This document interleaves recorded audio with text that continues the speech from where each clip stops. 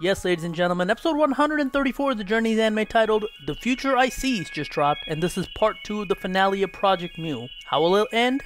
Let's find out.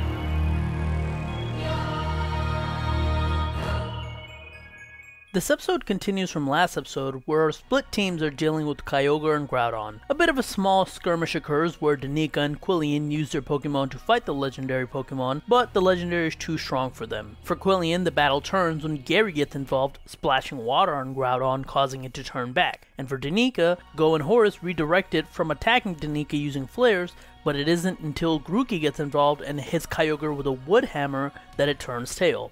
The two groups then follow the two legendary Pokemon and eventually meet up. They see Kyogre and Groudon running towards each other for a seeming attack, only for them to collide and turn into Mew before teleporting away. They turn around to see Mew on a glowing, floating rock where it uses some sort of psychic move to make all the surrounding rocks glow, as well as sending everyone on Project Mew into a dreamlike vision. There we see the beginning of the universe, the galaxy, and how the Pokemon Earth came to be, and when they all wake up from that dream, Danica touches the glowing rock that Mew was in the middle of, only for it to stop glowing and fall. Not only that, but all the other rocks around the area also stop glowing, and it causes a fight between all the Pokemon in the area. That's also when their technology starts working again. Professor Amaranth calls them, and it seems like whatever that energy was, keeping the rock floating and glowing, was also the same energy that shut down their tech, and once they get in contact, they see Mew above them in the air. With the fossil Pokemons battling each other, Mew dodges their attack before using Thunderbolt to stop all of them.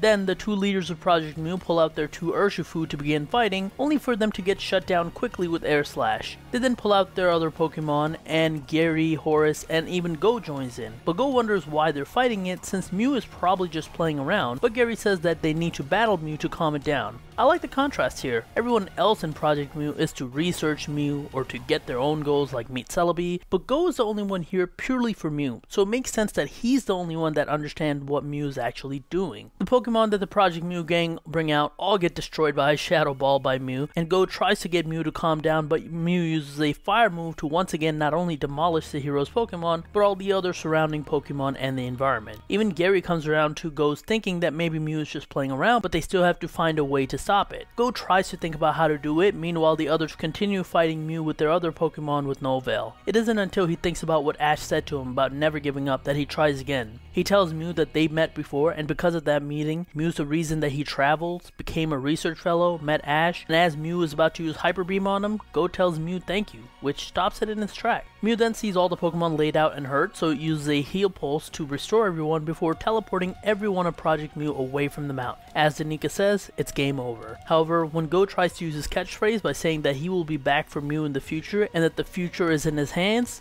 Mew lands on that hand, literally giving him the future in his hands, or in this case Mew. It then teleports away before it starts pouring. With the wet season coming back, that means Project Mew is over. The chasers head back to command, and there they discuss the encounter with Mew, including whether the visions of the universe was actually real or was that just Mew playing around. That's something we'll never know. For now, since Project Mew is done until the dry season, Gary, Horace, and Go are going to go their separate ways. They're asked if they want to stay as chasers, but they all decide to go their own ways. They even get a compliment from Quillian. As the trio is leaving, Go says that he's thankful that he met Gary, and he wishes Horace well on capturing and meeting Celebi. And Go heads back, calling Ash, and that's where the episode ends. I'm not sure what to think about the end of Project Mew here. The thing is, I don't think the writers ever knew what to do with Go's plotline. Go's goal at the beginning of the series changed from catching every Pokemon to get to Mew to be a part of Project Mew to get to Mew. That change can really be felt here because the ending of Project Mew is Go saying that he'll be back in the future. I guess it's supposed to be like Ash saying he'll be a Pokemon master, but in this case it doesn't work because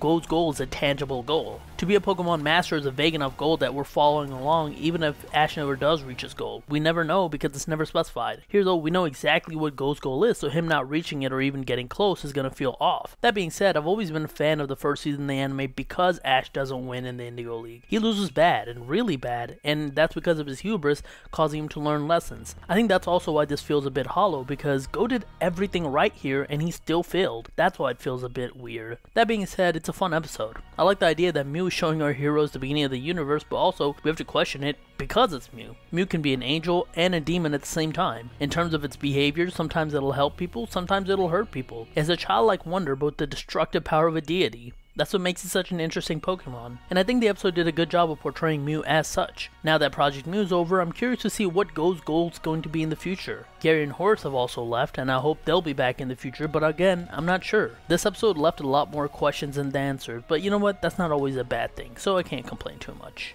I almost forgot to record this bit, but we get another Team Rocket finding another starter from the Paldea region, this time Fuecoco, and while Jessie tries to throw a Pokeball, she accidentally pulls out a berry, causing Fuecoco to run at her, send them flying, and then eat the berry. Again, I don't know if this has anything to do with the next series, or is it just a bunch of small advertisements for the game. I guess we'll have to find out soon.